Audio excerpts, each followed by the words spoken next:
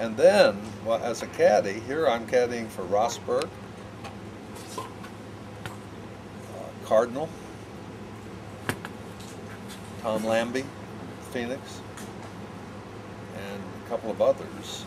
And they won the NCAA. And they should have won in '48, but Eddie Twiggs kicked Rosburg off the team. He kicked Rosburg off the team because Rosburg was bought in Calcutta at the Peninsula Golf Club.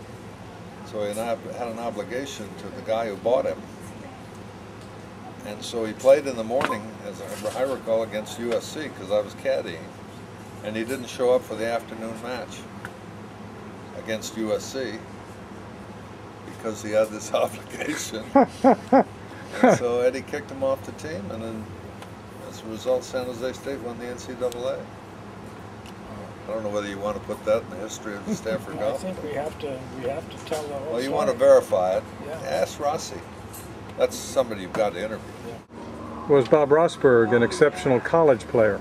Right, and he was, he didn't go turn pro. He worked down in a clothing store in Palo Alto for 3 years. And then he decided to give it a go because he wasn't enjoying that. And he made it.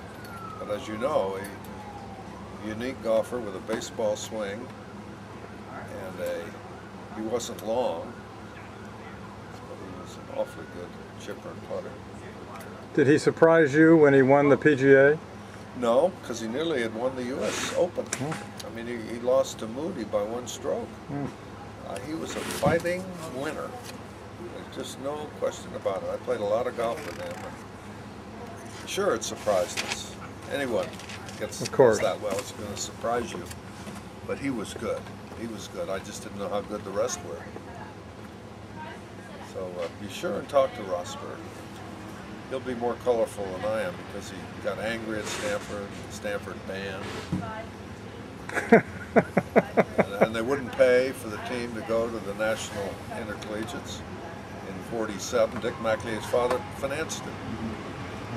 So when they came back, they gave the cup to Ralph McAleer, and they put it in Phelps-Turkel at University Avenue.